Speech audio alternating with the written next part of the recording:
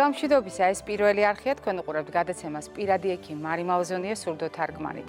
ბავშვების ჯანმრთელობა ჩვენთვის უმნიშვნელოვანესია. მოზარდების მიმართ ყურადღება, სასიცოცხლოდ აუცილებელია ზრდასრულთა ჯანმრთელობა, განსაზღვრავს ჯანმრთელობას მთელი საზოგადოებისა და რაც მთავარია ეკონომიკურ ეფექტს. მოკლედ ძალიან ბევრი კრიტერიუმი აქვს ჯანმრთელობის მსოფლიო ორგანიზაციას ყველა ასაკობრივი ჯგუფის მიმართ, მაგრამ განსხვავებულია დამოკიდებულება ამ ჯგუფების მიმართ, როდესაც სოციალური სტატუსი იცვლება ადამიანის. მაგალითად, რას ნიშნავს მარტოხელა მშობელი? როდის განიხილება მშობელი მარტოხელად და არის თუ არა ეს მოვლენა მნიშვნელოვანი ბავშვის ჯანმრთელობისათვის? გახსოვთ, ჩვენ ჯანმრთელობაზე ვსაუბრობთ არა მარტო ფიზიკური ჯანმრთელობის ჭრილში, არამედ ფსიქოემოციური, მენტალური, სულიერი და ასე შემდეგ. ამიტომ კვლევების მიხედვით დასტურდება, რომ მარტოხელა მშობლის შვილი ეს არის განსაკუთრებული საზრუნავი საზოგადოებისათვის და როგორი დასკვნები გააკეთეს მეცნიერებმა კონკრეტული კვლევების შედეგად ჩვენი სახლის ბლოგიდან შეიტყობთ.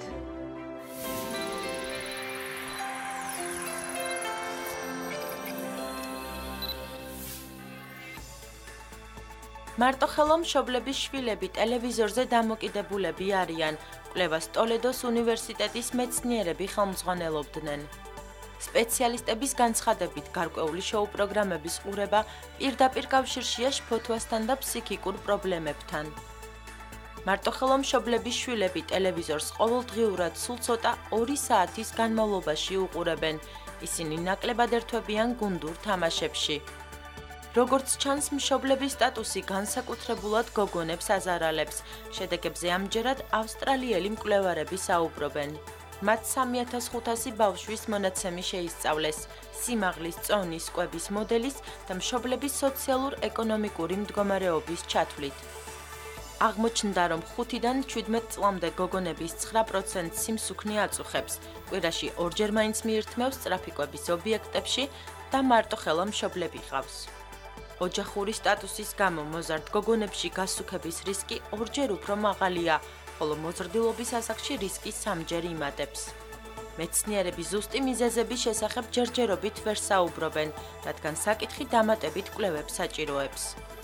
ავსტრალიელი კოლეგების მოსაზრებას ამერიკელებიც იზიარებენ და მსგავსი კვლევის ჩატარების შემთხვევაში ანალოგიური სურათის მიღებას ვარაუდობენ.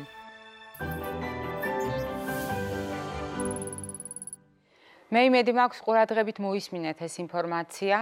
მიუხედავად იმისა, ჩვენ ვაკონტროლებთ თუ არა, რა დროს ატარებენ ჩვენი შვილები ტელევიზორთან, ეს რომ ძალიან მნიშვნელოვანია, ჩვენ ამაზე ცალკე თემაც კი გქონდა.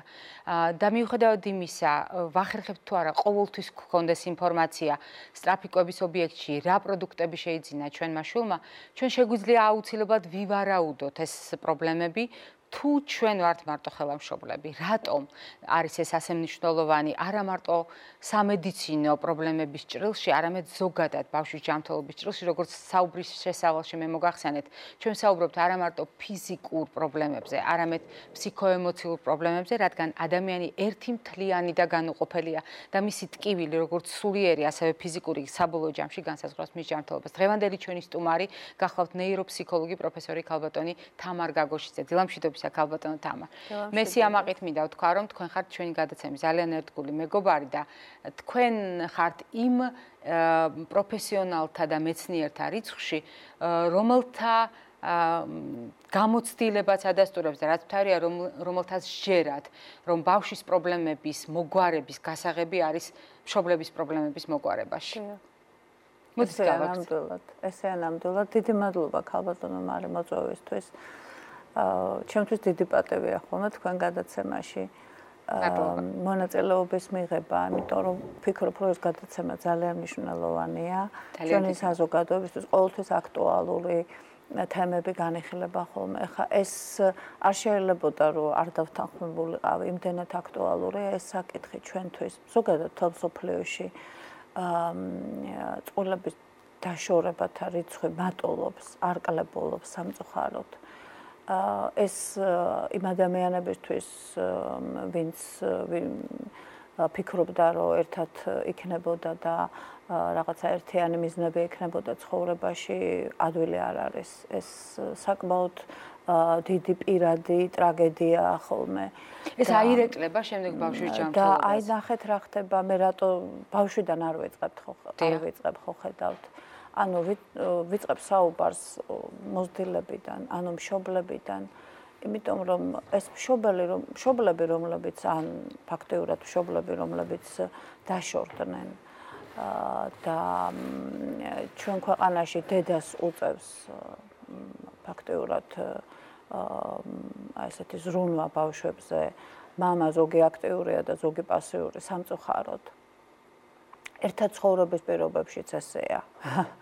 ერთად ცხოვრების პირობებშიც მამები ბევრად უფრო პასიურები არიან, რაც ბიჭებზე ძალიან ცუდად აისახება, როგორც წესი. ეს ცუდი მაგალითია თუ კიდევ სხვა გავლენა აქვს? ისეთ რა ბიჭებს უნდათ ურთიერთობა მამებთან.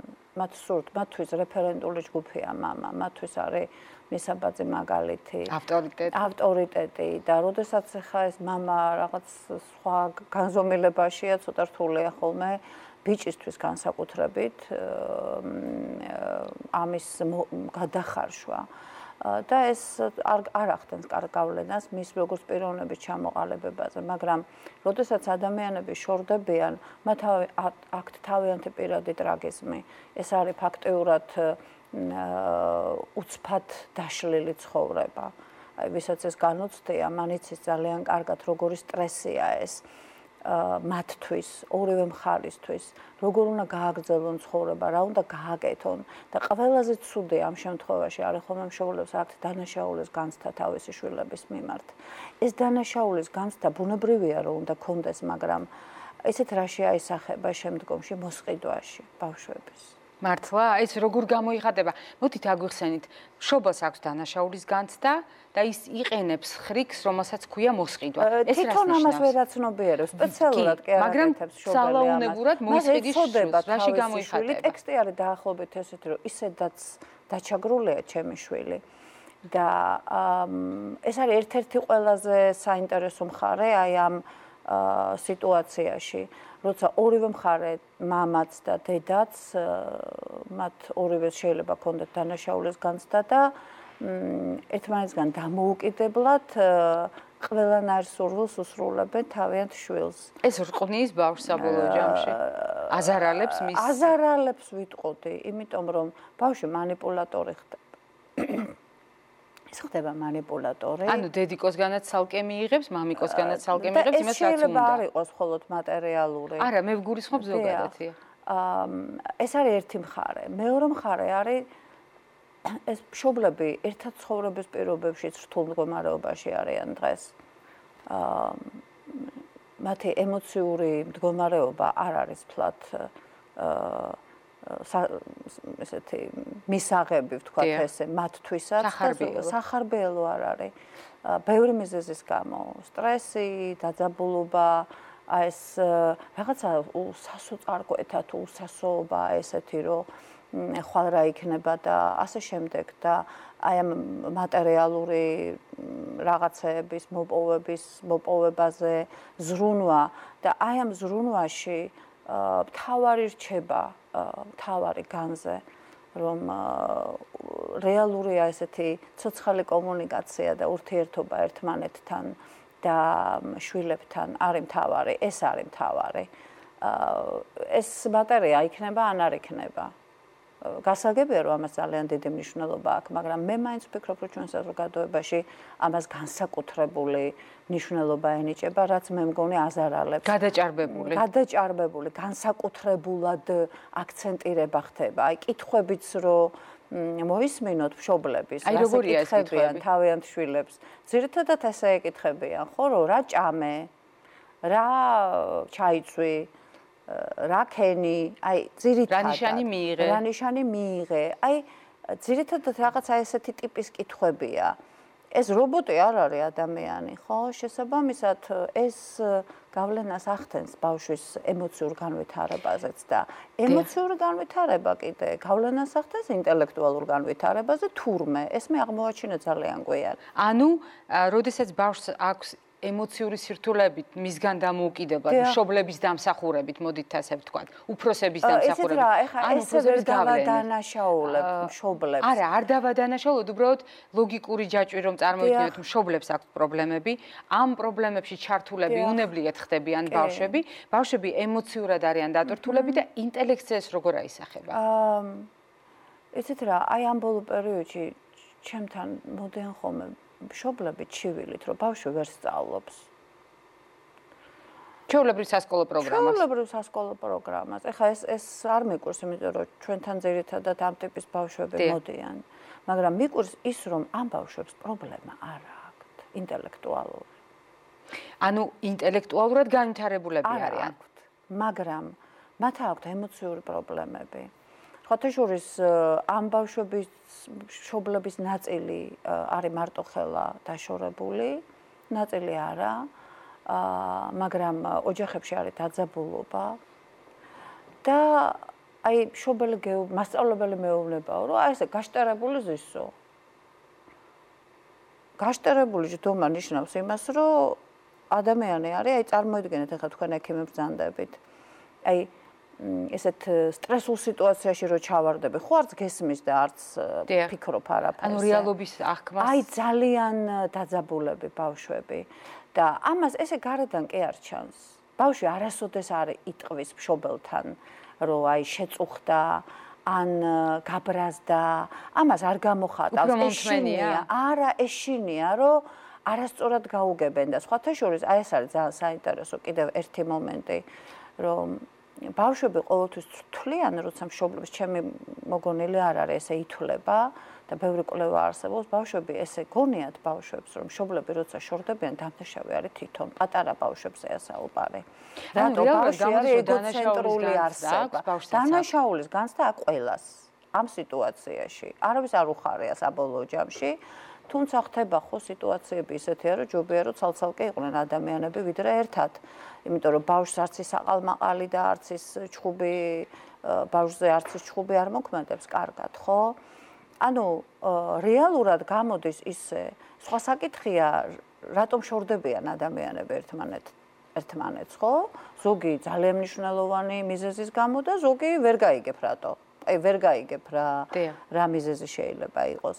მაგრამ ყველა შემთხვევაში ბავშვისთვის ეს არის სტრესი, ეს მშობლებისთვისაც სტრესია, მაგრამ ბავშვისთვის სტრესია, იმიტომ რომ ერთი ის დანაშაულის განცდა შეიძლება კონდეს თვითონაც, იმიტომ რომ ფიქრობს ეგოცენტრულია ბავშვი და ფიქრობს რომ ის გარშემო ხდება ყველაფერი და შეიძლება ისე არ უყვართ ან თვითონ რაღაცა გააკეთა ისეთი რომ დედა და მამა ერთად არ არიან.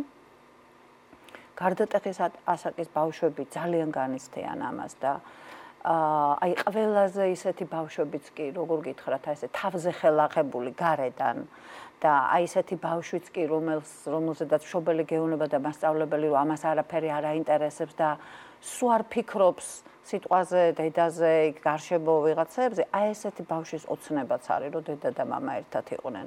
და როცა ვეუბნები, რომ ხო იცი რომ ეს შეუძლებელია, თქვენ ხომ მკითხეთო რომ ოცნება რა გაქვთ და ოცნება ეს მაქვს. ანუ და ამაზე ტირილის გარეშე ვერ საუბრობენ. ვერ საუბრობენ. მაშინაც კი, როდესაც მშობლების თანდასწრებით ითმენენ ამას ყველაფერს. ეს მშობელი, როდესაც არ ესწრება ამ საუბარს, ვერც არც გამოხატავენ ამას. არ აწუხებს დიდად ჩვენ შვილს ეს ამბავი არ იმჩნევენ ბავშვები. არ იმჩნევენ. შიგნით რა ხდება, არ იცის არავინ და ეს მერე გავლენას ახდენს იმაზე, რომ შეიძლება ბავშვი არ ეძინოს, შეიძლება უძილობა კონდეს, შეიძლება ტიკები კონდეს, შეიძლება წონაში ნამატი კონდეს, აუხსნელი. კი, ძალიან კარგი შენიშვნაა თქვენი. ამასწინათ შემთხვევა ქონდა ჩვენ აი ესეთი ბულიმიური ჭამის, აი ესეთი უკონტროლო კვების და ის იყო ერთადერთი საშუალება ამ ბავშვისთვის სიამოვნების მიღების. დიახ, და საკვებს იყენებს როგორც რელაქსანტს, ანუ განტვირთვის საშუალებას. ისე მეც ესე ვარ სხვათა შორის, როცა ვნერვიულობ, ბევრ ჭამას ვიწყებ. ადამიანთა დიდი უმრავლესობა ასეა, ალბათო თამარ. ასეა. ვნერვიულობ, ვიწყებ ჭამას.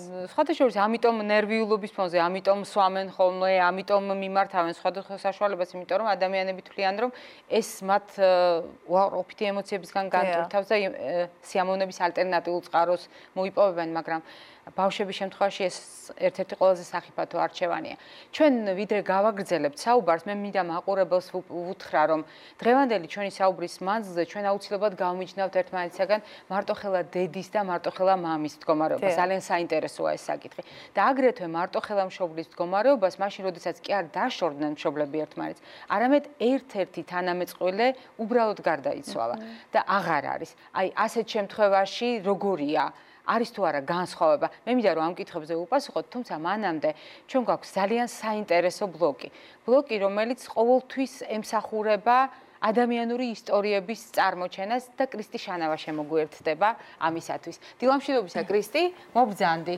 როგორ მოგწონს, როდესაც ხელცარიელები არ მოდიხარ? ეს საახალწლო ძღვენია? საახალწლო ნუგბარი მოვიტანე დღეს. მართლა თემატურად, ხალბატონ თამარ, რა კარგი ნუგბარი მოგვივიდა.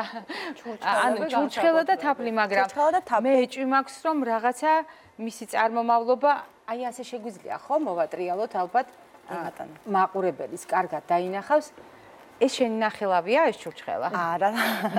სამწუხაროდ ჩემი ნახელავია. არა, მინდა ახსნა, რატომ აღმოჩნდა ჩვენთან სტუდიაში. თუმცა სიამაყით შემიძლია განვაცხადა, რომ ჩემი რესპონდენტების ნახელავია ადამიანების, რომლებიც დღეს ერთ-ერთ მცირე საოჯახო ტიპის სახლის მომსახურებით სარგებლობენ, ამ ადამიანებს ფსიქიკური ჯანმრთელობის სხვადასხვა პრობლემა აქვთ და ძალიან სჭირდებათ დღეს ჩვენი მხარდაჭერა.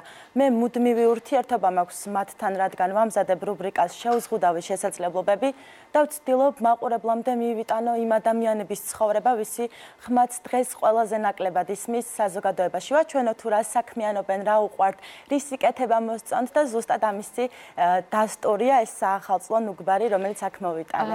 კრისტი, ჩვენ სამწუხაროდ ვერ ვასახელებთ ხოლმე ასეთი დაწესებულებების სახელწოდებებს, ვერც იმ ორგანიზაციებს, ვინც ამ ადამიანებს ეხმარება, ან მათ პროექტებში მონაწილეობას, იმიტომ რომ ჩვენ გვაქვს საკანონმდებლო შეზღუდვა, საზოგადოებრივი მაუწყებლის შესახებ კანონი, მაგრამ ჩვენ სიამოვნებით შეგვიძლია ვთქვა, რომ ქალბატონ თამარ, ეს არის ფსიქიკური პრობლემების მქონე ადამიანების მიერ დამზადებული, მათი ხელით დამზადებული ჩურჩხელა, თაფლიც მათი ხელით არის, ანუ მათ მიერ თაფლიც მათ მიერ არის მომზადებული, თაფლის მომზადების პროცესს ვერა, მაგრამ ჩურჩხელების მომზადების პროცესს დავესწარი და მოგეხსენებათ, რამდენად შრომატევადი საქმე, ამიტომ თათარა ვერ მოვურიე, მაგრამ რამდენიმე ჩურჩხელა ამოვავლე. ანუ შენც დაეხმარე მათ. ნაწილობრივ. ჩვენ გვაქვს ძალიან სერიოზული კომპონენტი. ჩვენ სტუდიას ახლა არაერთი ნამუშევარი ამშვენებს. მაყურებელი იმედი მაქვს ამას დაინახავს ჩვენს კადრებში. ეს ნამუშევრები არ არის შემთხვევით ახლა სტუდიაში. ვის ეკუთვნის ეს არაჩვეულებრივი ნამუშევრები? ქალბატონ თამარ, თქვენ ჩიავლეთ თვალი და დარწმუნდებით, რომ ეს ნამუშევრები არის ძალიან სერიოზული და თანაც ისევე როგორც ჩვენი რუბრიკა, ესეც ადამიანურ ისტორიებზე აგებული და განსაკუთრებულ ხედვას გვთავაზობენ ამ ისტორიებს. ვინ შეასრულა ეს ნამუშევრები? ნამდვილად დღეს ძალიან საინტერესო სიუჟეტი უნდა წარვადგინო, თუმცა სანამ სიუჟეტს წარვადგენ და შენს კითხვას უპასუხებ, მარი აუცილებლად უნდა მოგილოცო კიდევ ერთი წარმატება. მაყურებელს კი მინდა ვუთხრა, რომ გუშინ გაიმართა ქართული ბრენდის დღე 2017-ის დაჯილდოვება და წელს მარი მალოზონიამ უკვე მეორედ მოიპოვა ჯილდო. ამჯერად მან აიღო ტიტული ჯილდო მედიცინის განვითარებასა და ჯანსაღი ცხოვრების წესის პოპულარიზაციაში შეტანილი წვლილისთვის. მადლობა. ჩვენ მისი გუნდის წევრები ძალიან ამაყები ვართ, იმედი მაქვს მაყურებელი ხედავს ახლა კადრებს დაჯილდოებიდან და ძალიან ვამაყობთ და ძალიან გვიხარია. ეს მე არ ვიცოდი. ეს მე არ ვიცოდი და მithpro არ ვიცოდი ამ კადრების შესახებ. როგორი მზაკრული ჩანაფიქრით მოსულა და როგორი მზაკრული ჩანაფიქრი ჰქონია. ვიცოდით, რომ შენ პირდაპირ ეთერში არ იტყოდი, ამიტომ გავკადნიერდით, ასე ვთქვათ და მოგიწყეთ სიურპრიზი. გასაკვირველია, იმიტომ რომ ჩვენ ყოველდღიურად უხმოთ ვაკეთებთ ჩვენ საქმეს და ვთვლით, რომ ძალიან ბევრი გვაქვს კიდევ გასაკეთებელი იმისათვის, რომ საზოგადოების ჯანმრთელობა იყოს უკეთესი. მადლობა კრისტი, ძალიან დიდი მადლობა ყველას მთელ შემოქმედებით ჯგუფს და მე მინდა მადლობა უთხრა ყველა იმ ადამიანს, რაკი შენ ეს საკითხი წამოწიე, ვინც პატივი დამდო და წლების მანძილზე მუშაობდა ჩემს პროექტებში. ძალიან დიდი მადლობა ყველას. დიახ. ახლა რაც შეეხება საქმეს, უკვე აღვნიშნე რომ ამ ადამიანებს ფსიქიკური ჯანმრთელობის პრობლემების მქონე ადამიანებს ძალიან სჭირდებათ დღეს ჩვენი მხარდაჭერა და არა მხოლოდ საქართველოს, არამედ მთელი მსოფლიოს ძალიან კარგი მაგალითი არსებობს იმის თუ რამდენად მნიშვნელოვანია სწორედ მცირე საოჯახო ტიპის სახლის მომსახურება ამ ადამიანებისთვის, რამდენად დადებითად მოქმედებს მათ ცხოვრებაზე ამ სერვისის არსებობა. თუმცა უნდა ვაღიაროთ ისიც, რომ ამ სერვისის არსებობა სჭირდება სწორედ ფინანსური მხარდაჭერა და ამ ფინანსური მხარდაჭერის მიზნით გაიმართა საქველმოქმედო ღონისძიება. საქართველოში იმყოფებოდა ცნობილი ქართველი პიანისტი, ამერიკაში მოღვაწე ალექსანდრე ცომაია, რომელმაც სოლო კონცერტი გამართა, ასევე საღამოზე მონაწილეობა მიიღო მწერალმა ლაშა ბუღაძემ, წაიკითხა საჯარო ლექცია ფსიქიკური ჯანმრთელობა და მუსიკა და ეს ნამუშევრები სწორედ იმ საღამოზე იყო გამოფენილი, ეკუთვნით ფსიქიკური ჯანმრთელობის პრობლემების მქონე ადამიანებს, მათი ფოტონამუშევრებია და დღეს სტუდიაში მოვიტანე იმისთვის, რომ მაყურებლისთვის კიდევ უფრო კარგად მეჩვენებინა თუ როგორია მათი დამოკიდებულებები ცხოვრების მიმართ, მათი აღქმა, შეგრძნებები, შეხედულებები და ვფიქრობ, რომ ძალიან კარგად ჩანს ის ამ ფოტოებზე. და ძალიან მნიშვნელოვანი რამ აჩვენე შენ ახლა შენი მონათხრობით საზოგადოებას, რომ ჩვენ ერთი მთლიანი ვართ. მიუხედავად იმისა, ჩვენ ხელი გვტკივა, ფეხი გვტკივა, გული გვტკივა თუ ფსიქოემოციური პრობლემები გვაქვს, რომ ჩვენი ფსიქიკა, ჩვენი სხეული განუყოფელია და საზოგადოებაც ერთი მთლიანია. შენი რუბრიკაც სწორედ ამას ადასტურებს. დიახ, და დღეს უნდა წარმოვადგინოს სიუჟეტი, რა თქმა უნდა, ჩვენ ვიმყოფებოდით ამ საქველმოქმედო ღონისძიებაზე. სიუჟეტის ნაწილი არის ჩვენ მიერ გადაღებული, ვიდეომასალის ნაწილი კი მოგვაწოდეს ორგანიზატორებმა, სწორედ ფსიქიკური ჯანმრთელობის პრობლემების მქონე ადამიანების ინტერვიუებია, ისინი საკუთარი ცხოვრების შესახებ მოგვითხრობენ და ამისთვის ძალიან დიდი მადლობა მინდა ორგანიზატორებს გადავუხადო. შეგვიძლია ვნახოთ სიუჟეტი, რომელიც პრინციპში კიდევ ერთხელ გვაჩვენებს, რომ იცით, მე ამ ვიდეოების ნახვის შემდეგ აუცილებლად მინდა რომ აღვნიშნო, კიდევ ერთხელ გავაანალიზე და გავიაზრე თუ რამდენად მაღალია სტიგმა საზოგადოებაში ამ ადამიანების მიმართ და ვფიქრობ, რომ საჭიროა უფრო მეტი მხარდაჭერა, თანადგომა და მგონია რომ სტიგმა ხშირად არის დაუსაფუთებელი და უსაფუძვლო. იმიტომ რომ პირადი გამოცდილებიდან შემიძლია გულწრფელად გითხრათ, რომ ამ ადამიანებს ნამდვილად აქვთ იმის შესაძლებლობა, რომ იყვნენ დამოუკიდებლები და სოციუმის სრულფასოვან წევრებად იგრძნონ თავი.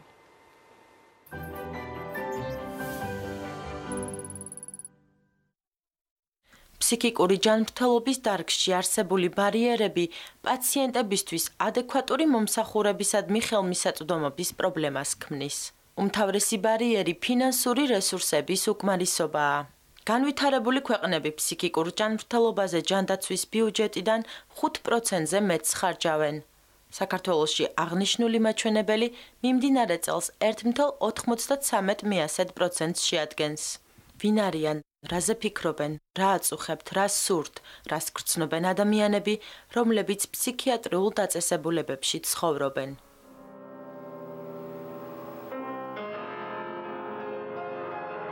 დილით ადრე ვდგები 7-8 საათზე. ვეხმარები ექთანს, მერე საუზმეზე გამოვდივარ, ვინც ჩაწოლილები არიან ვეხმარები. ზოგჯერ ჩემი თავი მოვიწყდება და მშიერი ვრჩები. მერე თუსადმე დარბაზში გვეძახიან მუსიკალური ცენტრია იქ და იქ გავდივარ. სიმღერებია გვასმენინებენ. მუსიკის გავლენა ძალიან მნიშვნელოვანია და მუსიკას ძალიან დიდი როლი შეუძლია ითამაშოს ასევე ამ ხალხის დახმარებაში. ვიყავი ვნახე ეს ადამიანები ძალიან გაუხარდათ იქ დაკვრაზე, სულ სხვა ემოციებით მოვიდნენ, ველაპარაკეთ მუსიკაზე. ზოგმა გითხრა რომ ამ მუსიკას რო უსმენს კარქასიაზე რდგება, ზოგი მშვიდდება ამით. მე საერთოდ ვერ წარმოვიდგენდი აგერ თბილისში ვცხოვრობდი 20 წელი, რომ გინც საგიჟეთში, გინც სადმე ვიმღერებდი სცენაზე. ეს ჩემთვის დიდი სიხარულია და ძალიან მადლობელი ვარ ამათი სცენა რომ არის და სიმღერებია და გართობა. ვცდილობ რომ ყოველდღიურ ცხოვრებას ცოტა სიხალისე მივცე, უსმენ მუსიკას, ვუყურებ კინოს, აქტიურად ვუყურებ შემეცნებით პროგრამებს, მაქვს საკუთარი ტელევიზორი, მეტი რა კიდევ. თუ წრეები იქნება, სადაც ჩემი მონაწილეობა იქნება საჭირო და დამიძახებენ, მივალ. მიმაჩნია რომ ცხოვრება ყველგან შეიძლება, მთავარია კაცმა ყურები არ ჩამოყაროს. მე ვდგები 9 საათზე, მერე ვსაუზმობ და მერე კატას ვეფერები და ვაჭმევ. მერე ტელევიზორს ვუყურებ, უფრო მეტად მიყვარს მუსიკალური გადაცემები, ცეკვას მეხერხება, ჟურნალებს ვკითხულობ, არტ-თერაპიაზეც დავდივარ, ფსიქოთერაპიაზე. მინდა რომ ბიბლიოთეკაში თანამედროვე წიგნები იყოს. როცა მოწყენილი ვარ, ვღიღინებ ხოლმე. მე მეგობრებთან ვსაუბრობ, ვსეირნობთ ერთად და ამაში გადის დრო. კარგი იქნებოდა, რომ ასეთი ჩაკეტილები არ ყოფილიყავით და უფრო ღიად ვყოფილიყავით. სადაც ადამიანი იზოლირებულია და განდევნილია, განაჩენი აქვს გამოტანილი ადამიანს სოციუმის მიერ, აი ეს მახინჯი ტრადიცია ისპობა და მოისპობა კიდეც. ანუ პრობლემა არის იზოლაციონიზმში, იზოლაციაში. და მე ვფიქრობ, რაც უფრო გახსნილი იქნება საზოგადოება ყველა ასეთი ტიპის გამოვლენების მიმართ, მით უფრო ნაკლებად გვექნება საერთოდ ყველაფერთან მიმართებაში პრობლემები. როცა შიში ხარ შეპყრობილი, მთელი ორგანიზმი დაჭიმული გაქვს. უსიამოვნებას განიცდი, გულიც ამაში მონაწილეობს. ამ დროს საჭიროა განმუხტვა. მთავარია რომ ყურადღება გადაგაქვს სხვა რაღაცაზე, დაძაბულობაც გეხსნება. ასეთი ხერხი ხშირად გავამიყენებია და ვიცი სხვა ხერხებიც. მე ვფიქრობ, რომ მაგ შიშების დროს, როცა ელოდები რაღაცას და შიში გიფხრობს, მაშინ ხერხების გამოყენებაა საჭირო. მაგრამ როცა არაფერს ელოდები და მაშინ გაქვს შეტევა, მაშინ მედიკამენტი აუცილებელია. მედიკამენტის მიღების შემდეგ, როცა ვინმე ეგთან იმოვა, თუ ვინმე და ის შემოგიძახებს და დაგელაპარაკება, ხო. ამას ჩემი დაკვირვებით ვამბობ, არავის უთქვამს. მე კაი ხნის სტაჟი მაქვს.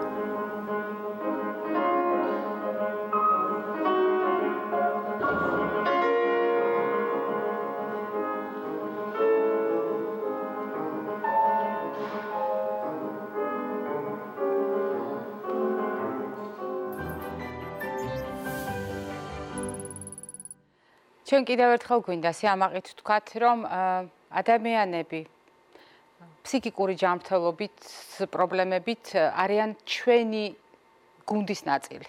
ჩვენი გადაცემის მიერ ჩამოყალიბებული საზოგადოების ნაწილი და მათთან მუდმივი თანამშრომლობა ჩვენთვის არის ძალიან დიდი პატივი.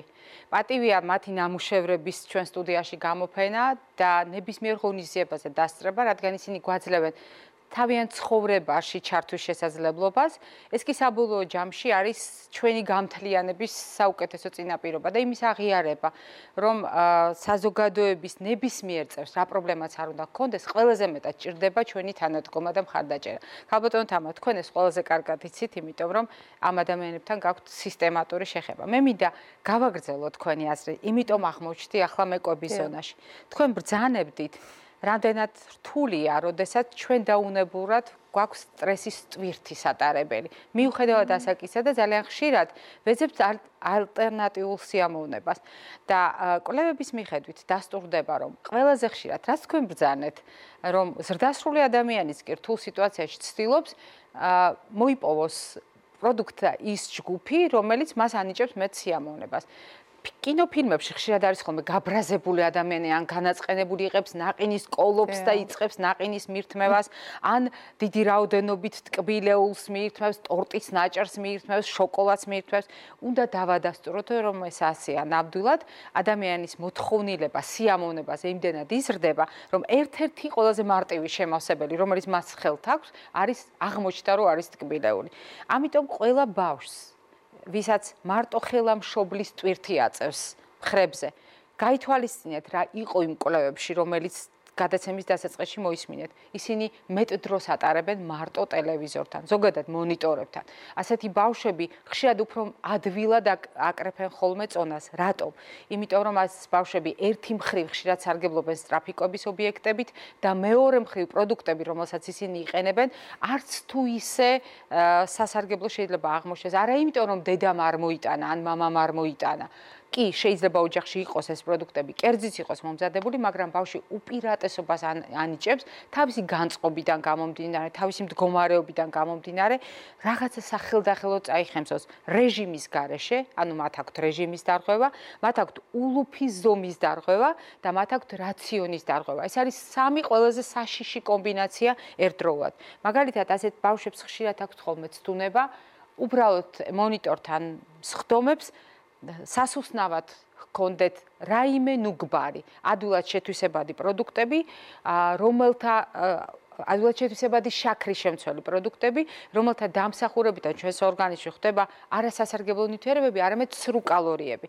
გარდა ამისა, ამ ბავშვებს აღმოჩნდა, რომ უფრო მეტად უყვართ შოკოლადით დანაყრება, ვიდრე ნებისმიერ სხვა ადამიანს. აუცილებელია. მათთვის აუცილებელია, იმიტომ რომ სეროტონინი, რომელიც ამ შემთხვევაში და ენდორფინები, გაბატონოთ თამარ, მოდით გავაგრძელოთ, რატომ არის აუცილებელი შოკოლადი ამ ბავშვების შემთხვევაში, რას აძლევს? თქვენ უკეთესად იტყვით, ექიმი ბრძანდებით. კი ბატონო, მაგრამ ამ შემთხვევაში თქვენი გამოცდილება ადასტურებს, რომ ეს მათთვის მნიშვნელოვანია, ჩვენ ვამბობთ, რომ დიახ, ენდორფინების გამომუშავებაში, სეროტონინის, ანუ სიამოვნებასთან ასოცირებული ჰორმონების გამომუშავებაში ოღონდ აი აქ შეიძლება დაკარგონ ბავშვებმა ზომიერება. ეს უკვე საშიში გახლავთ.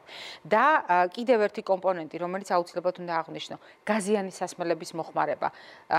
შაქარზე უკვე მოგახსენეთ, ენერგეტიკული სასმელების მოხმარება, იმიტომ რომ ისინი, როდესაც ბევრ ცრუ კალორიას იღებენ, სინამდვილეში საჭირო ნივთიერებების რაოდენობა ნაკლები აქვთ ორგანიზმში, შეიძლება კალორიული სიჭარბე კი ჰქონდეს. ამიტომ მათ ძალების მოსაკრებად თავისდაუნებურად შეიძლება დაჭირდეთ ენერგეტიკული სასმელები და ეს უკვე აყალიბებს დამოკიდებულებას. ისევე როგორც ძალიან სახიფათო კომბინაცია ენერგეტიკული სასმელი და მაგარი ალკოჰოლური სასმელი და კიდევ უფრო საშიში, როდესაც ბავშვი განსაკუთრებით კონტროლის შემცირების ქვეშ, როდესაც მშობლისგან დამოუკიდებელ მშობელის სამსახურშია და იყენებს ალკოჰოლს. ეს რამდენად აღრმავებს მის მდგომარეობას, ქალბატონო თამარ? ნუ ეხლა ეს ყველანაირ ზღვარცილდება, ეხლა როცა არასრულწლოვანი ბავშვები იყენებენ ალკოჰოლურ სასმელს და ეჭვი მაქვს ალბათ განსატვირთად, იმიტომ რომ დაძლევის ნების რაც თქვენ ახლა დაასახელეთ, ეს ყველა არის დაძლევის სტრატეგია. დაძლევის არაადეკვატური სტრატეგიები. იმიტომ რომ არსებობს ადეკვატური სტრატეგიები. რომელია ადეკვატური სტრატეგია? ადეკვატური სტრატეგიები არის რაც სასარგებლოა და ჯანმრთელია ადამიანისთვის. მაგალითად სპორტი. მაგალითად ვარჯიში. მაგალითად სხვა ადამიანის დახმარება. ანუ თუ მარტოხელა მშობელი მიიღებს გადაწყვეტილებას, ბავშვი ჩააბა სპორტში, ან შესთავაზოს სპორტში ჩაბმა. ამით მშობელი თავაზობს სტრესის დაძლევის ძალიან კარგ სტრატეგიას, განსაკუთრებით ბიჭებს. მიუხედავად მათი ინტერესისა, ქალბატონო. იცით რა, აი აქ ძალიან მნიშვნელოვანია ბავშვის ინტერესი და ძალიან ხშირი ყოფილა, როცა ბავშვები ეხვეწებიან მშობლებს, რომ ატარებ ფეხბურთზე, ან ვივლიქ, რა ვიცი, კარატეზე, ან კიდევ ჭიდაობაზე, ან კიდევ რაღაც მსგავს სხვადასხვა სპორტზე და მშობელი არის უარზე. ბევრი მიზეზის გამო, სხვათა შორის მათ შორის შეიძლება იყოს ფინანსური მიზეზებიც, იმიტომ რომ დღეს ჩვენთან სამწუხაროდ სახელმწიფო არ უზრუნველყოფს იმას, რომ აი ყველა ის უბედურება, რაც თქვენ დაასახელეთ და ეს არ ეხებათ, ეს ეხებათ ყველა ბავშვს, არა მხოლოდ მარტოხელა ბავშვების მშობლებს, როდესაც ძირითადად აი ჯანკ ფუდით ეგრეთ წოდებულით იკვებებიან, სხედან მთელი დღე ტელევიზორებთან და ძალიან ცუდი მომავალი აქვთ ჯანმრთელობის თვალსაზრისით. და თქვენ ახლა ექიმი ბრძანდებით და ჩემზე კარგად იცით საბავშვო ბავშვთა ასაკში როგორ არის მომატებული სხვადასხვა ისეთი დაავადებები, რომელიც წინათ ესე გახშირებული არ იყო. სისხლძარღვოვანი დაავადებები სად იყო გახშირებული, სად ქონდათ ბავშვებს, ახლა ჩემ პერიოდში არ ქონიათ. ანუ მაგალითად სპორტით დაკავება, ხელოვნებით დაკავება, ძერწვა არის ჩემ თავზე გამომიცდია. ყველაზე კარგი საშუალება სტრესისგან განთავისუფლების. და მუსიკა არ არის სავალდებულო მუსიკაზე იარო. რაღაც ესეთი თერაპიული ტიპის გასართობი მუსიკალური ჯგუფები რაღაც სადაც შესაძლებელია დაუშვათ ბავშვთა ჯგუფები, სადაც შესაძლებელია უბრალოდ ერთობლივად მუსიკაზე საუბარი. აი ლიტერატურაზე საუბარი არის მაგალითად ახლა ამას წინათ გავიგე პატარა მკითხველთა კლუბი არსებობს მაგალითად და ძალიან გამიხარდა. მიმაჩნია რომ ეს არის ძალიან კარგი საშუალება ბავშვებისთვის სტრესის დაძლევის სხვათა შორის. ალტერნატივა. კარგი ალტერნატივა იმისა, რაც ჩვენ დავასახელეთ. ცხადია. ერთი პროდუქტი მინდა გამოყო საგანგებოდ. ყველაზე ადვილად მომსამზადებელ პროდუქტებს შორის განიხილება ხოლმე კვერცხი, სახელდახელოდ მოსამზადებლად და კარტოფილი. და კვლევების მიხედვით დასტურდება, რომ მარტოხელა მშობლების შვილებმა ძალიან ადრეულ ასაკში იციან კვერცხის შეწვა და კარტოფილის მომზადება. მე ვისარგებლებ შემთხვევით და საგანგებოდ გეტყვით კარტოფილთან დაკავშირებით. გაგახსენებთ ამ კრებით ინფორმაციას, რომელიც ძალიან მნიშვნელოვანია. კარტოფილი რასაკვირველი არის ძალიან კარგი პროდუქტი. სულ ტყუილად ლანძღავენ ჩვენ საზოგადოებაში. ის არის უმნიშვნელოვანესი ბოსტნეული, რომელიც ცალკე ჯგუფში შედის, იმიტომ რომ მას აქვს დიდი დატვირთვა ჩვენი ორგანიზმისათვის არა მარტო ნახშირწყლოვანი თვალსაზრისით, იმიტომ რომ დიდი რაოდენობით სახამებელს შეიცავს, არამედ მასში არის დიდი რაოდენობით კალიუმი მაგალითად. ეს არის სასიცოცხლოდ მნიშვნელოვანი კუნთისათვის, განსაკუთრებით გულის კუნთისათვის. კალიუმის ნაკლებობის შემთხვევაში ჩვენ შეიძლება გვქონდეს არითმია. მაგრამ უნდა გავითვალისწინოთ როგორ მომზადებული. მოდით შევადაროთ ერთმანეთს კარტოფილი შემწვარი, კარტოფილი პიურე მუხარშული და კარტოფილი თქვათ ჩიფსის სახით. თავიდანვე გეტყვით, რომ ეს პროდუქტი ავტომატურად უნდა მოხვდეს წითელ ზონაში. რატომ უნდა მოხვდეს წითელ ზონაში? იმიტომ რომ ის არის მაღალ ტემპერატურაზე გახურებულ ცხიმში, არ დამეზარება ამის გამეორება, სისტემატურად გავიმეორებთ მშობლებო, იმიტომ რომ საბოლოო ჯამში უარი ვთქვათ შვილებთან დაკავშირებით ამ პროდუქტის გამოყენებას. ანუ ეს არის ტრანსცხიმების წყარო, ეს არის კიბოს გამომწვევი ფაქტორების წყარო, ამიტომ ვერიდოთ ამ პროდუქტებს. მეორე ვარიანტი ეს არის კარტოფილი დიდი რაოდენობით. რა თქმა უნდა, ეს უნდა იყოს სიფრთხილის ზონაში, რადგან კალიუმით უზრუნველყოფისათვის ჩვენ სრულიად ყოფნის 300 გრამამდე ზრდასრულ ადამიანებს 300 გრამამდე კარტოფილი, იმისათვის რომ კალიუმის დღიური დოზა მივიღოთ. მაგრამ მოდით შევადაროთ ერთმანეთს შემწვარი და მოხარშული კარტოფილი. აღმოჩნდა, რომ შემწვარი კარტოფილის შემთხვევაში კი ცხიმია, ბევრი პრობლემები შეიძლება გქონდეს გუჯნალსწავლის ტრაქტთან დაკავშირებით, მაგრამ არის ერთი სირთულე, როდესაც შემწვარს მივიხმევთ, ნაკლებად უფრო ნელა იზრდება სისხლში შაქრის დონე.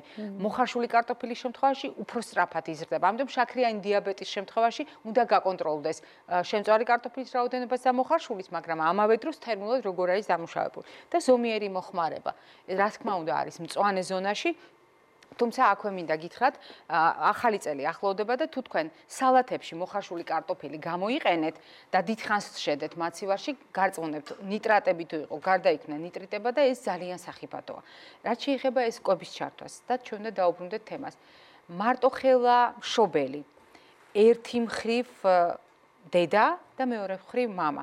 განსხვავებულია თუ არა მათი მდგომარეობა, მათი ტვირთი და მერე ეს ანარეკლი ბავშვზე. ცხადია, ჩვენ საზოგადოებაში ძალიან განსხვავებულია. ძალიან განსხვავებულია ქალის მიმართ დამოკიდებულებიდან და ზოგადად ამ დამოკიდებულებებიდან გამომდინარე განსხვავებული პასუხისგებლობებია. თუმცა ორივე მხარეს უნდა პასუხისგებლობა უნდა ქონდეს, ხო?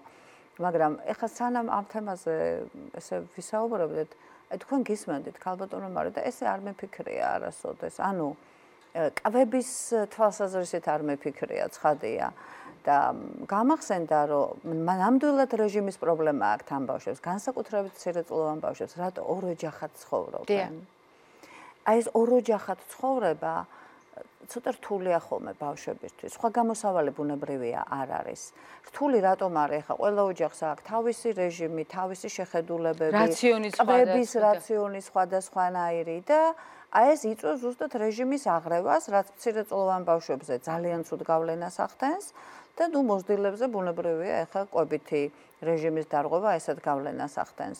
ამიტომ ძალიან მნიშვნელოვანია ოჯახების შეთანხმება ამ საკითხზე. თითქოს ელემენტარულია, მაგრამ ძალიან მნიშვნელოვანია. ზოგადად არა მარტო კვებითი რეჟიმის საკითხზე, ზოგადად ქცევის მართვის საკითხზე დავუშვათ თუ ამ ოჯახში ერთ ოჯახში სიტყვაზე ბავშვებს რაღაცა გარკვეული წესები აქვს, ზუსტად ესეთი წესები უნდა ქონდეთ იმ ოჯახშიც. ანუ ერთიანი სტრატეგია უნდა არსებობდეს უფროსების მხრიდან. იდეალური იქნება, მაგრამ სამწუხაროდ ესე არ არის. უბრალოდ ეხლა ყველა ბავშვის შემთხვევაში ეს არ არის ხოლმე პრობლემა, მაგრამ ზოგიერთი ბავშვის შემთხვევაში ძალიან სერიოზული პრობლემაა ხოლმე და ოჯახებმა ეს ბუნებრივია უნდა გაითვალისწინოს. მაყურებელი გვერდება ქალბატონო თამარ, დილამშვიდობისა, გისმენთ? გისმენთ? ქალბატონო მარი. გისმენთ, დიახ, დილამშვიდობისა. გამარჯობა. უდიდესი პატივისცემით გილოცავთ ამაღიარებს. მადლობა, დიდი მადლობა. იმას უეჭველად იხობთ თქვენი ინტელექტი, თქვენი პროფესიონალიზმი. ძალიან დიდი მადლობა. ყოველს ადამიანების მიმართ. მადლობა. ძირითადად ველოდები ყოველდღიურად, რათა მივიღო საჭირო კვალიფიციური ინფორმაციასთან ერთად სიამოვნება თქვენი შინაგანი კულტურის კლუბის გამო. ძალიან დიდი მადლობა, უღრმესი მადლობა. ძალიან მწონია ხოლმე ესეთი სიტყვების მე. დიახ, გისმენთ. არ შემეძლო რომ არ ამეღნის. გმადლობთ. ეხლა მინდა გკითხოთ ეს პატარა ბიჭუნაზე, რომელსაც უნდა გითხრათ რომ არ აქვს ოჯახში მშობლებს შორის რაღაც პრობლემური დამოკიდებულება, მაგრამ ბავშვს თვითონ არის ბავშვი როგორღაც მორიდებული, მოკრძალებული და ხელის გულებიდან რაღაც განცდების დროს ოფლიანობა ემართება ხელის გულებზე. ხომ ვერ აგხსნი და კი ბატონო. ძალიან დიდი მადლობა შეკითხვისთვის. ხელის გულები ოფლიანდება, სულ ღელავს ეთყობა პატარა, მორიდებულია. რა მდგომარეობაა ეს და შეიძლება თუ არა ამ მდგომარეობაში ვურჩიოთ ოჯახს რამე? ჩვენ არ ვიცით რატო ღელავს ეს პატარა ბიჭუნა. ბევრი მიზეზი შეიძლება ქონდეთ ბავშვებს ესეთი სასაცილო უფროსის მხრიდანაც შეიძლება, მაგრამ ძალიან სერიოზული ბავშვის მხრიდან. ცხადია ეს ვეგეტატიური რეაქცია ძალიან ისეთი მნიშვნელოვანი ინდიკატორია იმისა, რომ ბავშვი შფოთავს რაღაცეებზე. შეიძლება ხმაც უკანკალებს, პირის უშლება. ყველაზე კარგი საშუალება მშობლებისთვის გააჩნია რომელი მშობელთან უფრო ახლოა ბავშვი დედასთან, მამასთან და ძალიან კარგია რაღაცა ესეთი რიტუალივით შემოღება იმისი, რომ ბავშვმა ისაუბროს თავის ემოციაზე, რა გადახდა, რა იგრძნო, რისი შეეშინდა. ეს არის მნიშვნელოვანი კულტურა. ჩვენ ემოციებზე არ ვსაუბრობთ. და არავინ არ იცის ამ ბიჭუნას თავში რა ხდება. ამიტომ ძალიან კარგი იქნება თუ გააჩნია რა ასაკის არის.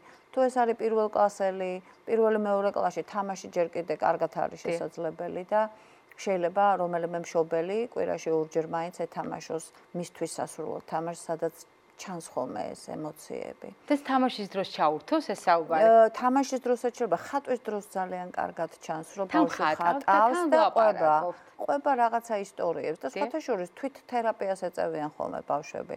ჯანმრთელი ბავშვები თვითონ გეტყვიან რა უნდა გააკეთო, დახატავს, მერე მოგიყვება, შეიძლება რაღაცა ესეთი ისტორიები მოგიყვეს, რომელიც გასაოცარი ისტორიებია, ვერც იფიქრებ, რომ ამ ბავშვის თავში შეიძლება ესეთი ისტორიები იყოს და ეს მისთვის არის კარგი კატარზისის საშუალება. აი ეს მომენტები უნდა გავაკეთოთ. კიდევ ერთი მაყურებელია, დილამშვიდობისა გისმენთ. დილამშვიდობისა, ქალბატონო მარი გილოცავთ ჯილდოს. და ერთი შეკითხვა მაქვს. ეხლა თქვენ ბრძანეთ, რომ მოხარშული კარტოფილი უფრო კარგია თუ შემწვარი კარტოფილი დიაბეტიანებისთვის? დიახ. მე თქვენი კითხვა დასრულდა? დიახ. გმადლობთ. ანუ მე ვიგულისხმე არა ზოგადად რომელი უკეთესია, არამედ კონკრეტულ შემთხვევაში უნდა გადაწყდეს.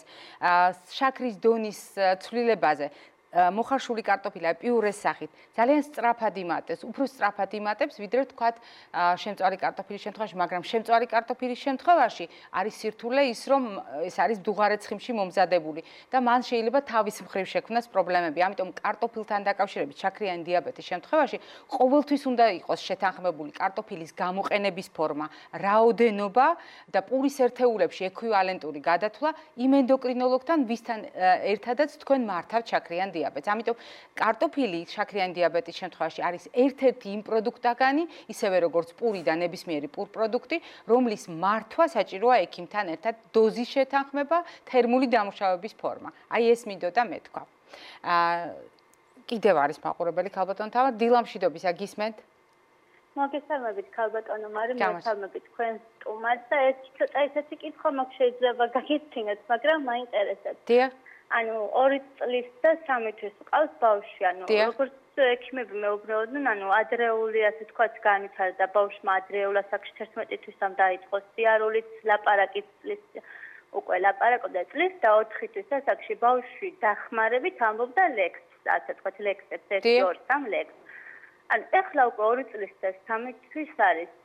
და ანუ რაღაცნაირად თითქოს კი ყვება ლექსებს იცის უფრო მეტიც ისწავლა მაგრამ აი ეს მე ან მელოდება როდის დავეხმარება აი თითქოს რავი ვერ განვითარდაო თუ როგორ თქვა არ ვიცი მაინც მე მელოდება კი ბატონო დიდი მადლობა როგორ უნდა გამოვასწორო ან რა უნდა იმას აი ვკითხავთ ქალბატონ თამარს დიდი მადლობა შეკითხვისთვის ქალბატონ თამარ მეტი რაღა უნდა განვითარდეს ბავშვი რა ქნას მეტი აბზაწყალმა ბავშვმა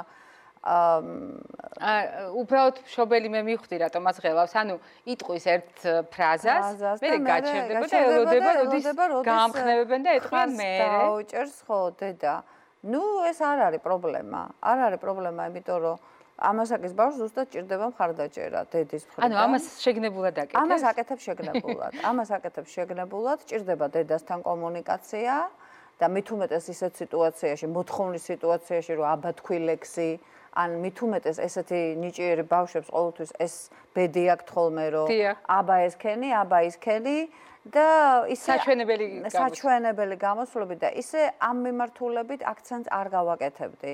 ეხლა მშობლის ასარჩევია როგორ მოიქცევა, მაგრამ არ შევუწყობდი ხელს რომ აი ესე 2 წლის ასაკში ამდენი ლექსი თქვას ბავშვმა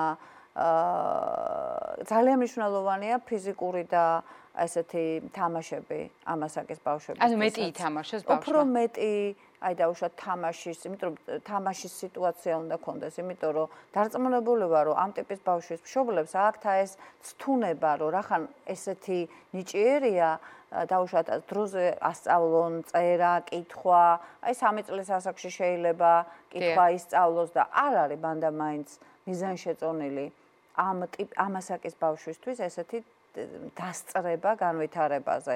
თავისით კი შეიძლება დაინტერესდეს და კითხვა თვითონაც ისწავლოს. არ არის პრობლემა. ასე რომ ეს ახლა სულაც არ არის საგანგაშო და მეერეს რო ეუბნება დედიკოს, თუ დედიკოს სხვანაირად ეთამაშება, სხვა ტიპის თამაში შეიძლება აი ამ ლექსის თქმაში აღარ მოუნდეს ამ დედიკოს დახმარება. კიდევ ერთი მაყურებელია დილამშვიდობისა გისმენთ. გამარჯობათ მოგესალმებით. მოკლედ მე ვარ 5 წლის ბიჭუნას დედა. დიახ. ხო და იცით რა ხდება, ესე იგი ასაკთან შედარებით მეტყველება თითქოს არ წამოვიდა ისე როგორც სხვა ასაკის ბავშვებს აქვთ. ხო და ნუ წავედით ექიმებთან, ვიყავით ნეიროპათოლოგებთან, ასე შემდეგ. ეს ხა ერთი და ის არის სიტუაცია იმ გაგებს რომ ყოველ ვატყობდი რომ თავის ასაკთან მაინც ისე არ იყო, მაგრამ ნუ ყველაფერი ესმის ჩემი რასაც ველაპარაკები. ქალბატონ თამარამდე ვერ მივახტიეთ, ნუ რაღაც მიზეზების გამო მე უფროსი შვილი მყავდა ერთხელ და ძალიან კმაყოფილი ვარ ქალბატონ თამარის. ხო და ეხლა ესეთი კითხვა მაქვს, მოკლედ არის 5 წლის. ნუ ლაპარაკობს როგორ იცით, აი ყველაფერს დიალოგში ვერ შემოდის ბავშვი. აი ეს მაღელვებს ყველაზე მეტად რა და ისე კომუნიკაცია არ უჭირს ბავშვებთან, ჩვეულებრივად თამაშობს, არც ერთმა ნეიროპათოლოგმა ვისთან არ ყავდა და ყველა მითხრა რომ არაფერი არ დაურს აუტიზმი და ასე შემდეგ შიშობდი არ აქვს. და გვაქვს კიდევ ერთი პრობლემა, ეს არის კვების პრობლემა, ანუ 2 წლის ასაკიდან აკრძალა ხილი და ბუსტნეული აბსოლუტურად ყველაფერი. კი ბატონო. ხო და ნუ აი არ ვიცი ეს რა ტიპის ბავშვებში შეიძლება ჩავთვალოთ. ლექსებს არ ამბობს, ერთადერთი რაღაც ლექსი. ეს მხოლოდ იმას ხასიათი აქვს მაშინ ამბობს. აი არ ვიცი რა პრობლემაა. გასაგებია თქვენი შეკითხვა. დიდი მადლობა. მადლობა შეკითხვისთვის ქალბატონ თამარ. მით უფრო გქონიათ ამ ოჯახთან მუშაობის გამოცდილება უბრალოდ ამ ბავშვის უფროს დედმამიშვილთან. ანუ 5 წლის ბავშვი, რომელზედაც მშობელი ჩივის, რომ ის დიალოგში არ შემოდის. თქვათ მეტყველება. მაგრამ მიმართული მეტყველება ესმის კარგად. ნუ ალბათ არის ესეთი გამოხატვითი ხო ექსპრესიული მხარე ენის მით უმეტეს თუ ბიჭუნა ხშირია ბიჭების შემთხვევაში. ამიტომ მონოლოგური მეტყველებაც პრობლემაა ხოლმე ასეთი ბავშვებისთვის, თხრობა უჭირთ, დიალოგი უჭირთ. ამიტომ აი 5 წლის არის, ახლა უკვე კარგი დროა მოსამზადებელ სკოლისათვის მოსამზადებელ პროგრამაში ძალიან მნიშვნელოვანია ყურადღების გამახვილება აი ასეთ ბავშვებში ფონოლოგიურ მხარეზე, რომ ბგერები კარგად გაიგოს სიტყვებში, სიტყვები დაშალოს და ააწყოს ბგერებად. ეს მშობელს შეუძლია გააკეთოს? მშობელსაც შეუძლია. ანუ აი მაგალითად სიტყვები მარცვლებად დაუშალოს. მაგალითად, და რა არის კითხოს? და ეს უკვე 5 წლიდან უნდა ამაზე ივარჯიშონ ეს ერთი. მეორე მშობელს შეუძლია გააკეთოს, რომ მისთვის ესეთი საინტერესო მულტფილმებიდან ხო არის ესეთი კომიქსები, აი იმ კომიქსებზე თვითონ მისცეს დავუშვათ ეს მაგალითი, მოუყვეს წინადადებებით, გამართულით, მერე კითხოს. ანუ კითხოს მარტივი წინადადებებით დავუშვათ. ვინ არის, რა არის, ეს რას აკეთებს, ეს რა შვება, იმან უნდა უპასუხოს. შეიძლება დასაწყისში არ უპასუხოს და ამიტომ თვითონ ეუბნება, მაგალითად შეიძლება კითხოს, რომ აბა მიჩვენე ბიჭი რაღაცა მიდის სკოლაში, აი რომელ სურათზეა. აი ესეთი ტიპის რაღაცეები არის ძალიან მნიშვნელოვანი. მშობელსაც შეუძლია თვითონ გააკეთოს იმისთვის, რომ ეს დიალოგი წამოვიდეს და კიდევ ერთი, რასაც ხშირად ჩვენ ყველა იგნორირებას ვუკეთებთ ამასაკის ბავშვებში, იმიტომ რომ გონია რომ სკოლისათვის მომზადება არის წერა-კითხვა მხოლოდ. თამაში, სიუჟეტური თამაშები არის ძალიან მნიშვნელოვანი ბავშვის მეტყველების განვითარებაში. სახლობანა, დაბადების დღეობანა, ძღოლობანა, ნებისმიერი თამაში, სადაც უფროსი არის აქტიური, ის აძლევს მაგალითს დიალოგისას და ბავშვი ყვება. ქაბატონო თამარ, არის ძალიან საინტერესო კითხვები Facebook-ზე. მე აუცილებლად დავსვამ იმ კითხვას, მაგრამ ამავე დროს მე მაყურებელს დავპირდი და ამ კითხვას უნდა ვუპასუხო, ამ საკითხს დავუბრუნდეთ. ჩვენ გქონდა გამოქვეყნებული აპლიკაცია. ახლაც არის ეს აპლიკაცია გამოქვეყნებული, თემები შეიცვალა და ერთ-ერთმა მაყურებელმა პირველად მოგწერა უმამოდ ბავშვის გაზრდა. და აღმოჩნდა, რომ შემდეგ უკვე რამდენიმე მშობელმა მოგწერა ამასთან დაკავშირებით უმამოდ ბავშვის გაზრდა. ანუ საგანგებოდ გამოყოფენ ამას როგორც პრობლემას. სიმართლე გითხრათ, რასაც ახლა მე გავაკეთებ, არასოდეს გამიკეთებია, უბრალოდ მე მინდა ერთ-ერთი მშობლის გასამხნევებლად მოვყო ეს ისტორია. ერთ-ერთი მშობლის, რომელმაც მე მომწერა და ძალიან მინდა, რომ დღევანდელ გადაცემას ისე ახლა უსმენდეს. ყველას უყვარს ახალი წელი, მაგრამ ისე მოხდა, რომ მე განსაკუთრებით მიყვარს ნაძვისხე. გამორჩეულად მიყვარს ნაძვისხე, ერთი მარტივი მიზეზის გამო. როდესაც მე ვიყავი 3 წლის და ჩემი ძმა იყო 6 თვის, ჩვენ ავტოკატასტროფაში დაგვეღუპა მამა. 32 წლის ახალგაზრდა. და ეს იყო ახალი წლის წინა დღეები და მოგეხსენებათ, რამდენიმე წელი, როგორია შთაბეჭდილება 3 წლის ბავშვის, რომელიც უკავშირდება ნაძვისხეს. უბრალოდ ნაძვისხის არ არსებობს. ამიტომ მე ვფიქრობ, რომ დამოკიდებულება შემდგომ, რომელიც ჩვენ ჩამოგიყალიბდა ცხოვრებაში, განსხვავებულია. შეიძლება არ დამეთანხმოთ, მაგრამ ბავშვები, რომლებიც დიახ უმამოდ იზრდებიან, მაგრამ იციან, რომ მამა გარდაიცვალა და ბავშვები, რომლებიც უმამოდ იზრდებიან, მაგრამ იციან, რომ მამა სადღაც არის, ან სხვა ბავშვთან ერთად, ან სხვა დედასთან ერთად, ან სხვა ოჯახთან ერთად, ყოველ შემთხვევაში მათ გარეშე. მე ვფიქრობ, რომ განსხვავებული უნდა იყოს. ჩვენმა ცხოვრებამ ასე აჩვენა. ჩემი და ჩემი ძმის დამოკიდებულება განსხვავებული იყო და იმ ბავშვების დამოკიდებულება, რომელთაც ყავდათ მამა, მაგრამ არა მათთან ერთად, იყო განსხვავებული. თქვენ როგორ ცხადია განსხვავებულია, მაგრამ აი ეს ვერ დავამთავრე მე ეს აზრი მარტოხელა ქალის მდგომარეობის შესახებ საქართველოში. ისედაც ქალის მდგომარეობა და ქალის სტატუსი, ვთქვათ ასე, სტატუსი ძალიან ხშირად განსაზღვრავს სამწუხაროდ მისი ოჯახური მდგომარეობა. გაშორებული, ქვრივი, ну შინაბერაზე ეხლა არ ვლაპარაკობ. დაუნდობელია ამ ხრივ საზოგადოება? დაუნდობელია. დაუნდობელია. ეს ბავშვზე აისახება? ცხადია, იმიტომ რომ თუ დედა არის ცუდად, მამებმა არ იწყინონ. დედა თუ ცუდად არის, ბავშვი არის ცუდად. დედა კარგად ეს მამებმა კარგად უნდა გაიგონოს. მამებმა უნდა გაიგონეს კარგად, იმიტომ რომ დედასა და შვილებს შორის არის ის კავშირი, ფსიქოანალიტიკოსები ესე გვეუბნებიან ყოველ შემთხვევაში. ის განუმეორებელი კავშირი, რაც მერე მომავალ პიროვნებას აქცევს ესე შემდგარ პიროვნებად. თუ ეს კავშირი იქნება პათოლოგიური, დარღვეული და შესაბამისად რაღაცნაირი ფაქტორებით, აი ცუდი ფაქტორებით ზეგავლენის შედეგად რაღაცნაირად შეცვლილი, ეს ძალიან ცუდ გავლენას ახდენს ბავშვზე. რა დღეშია საწყალი, ჯერ ოჯახში როცა არის, ოჯახი როცა ყავს ქალბატონს რა დღეშია და ეხლა როცა არის მარტოხელა დედა.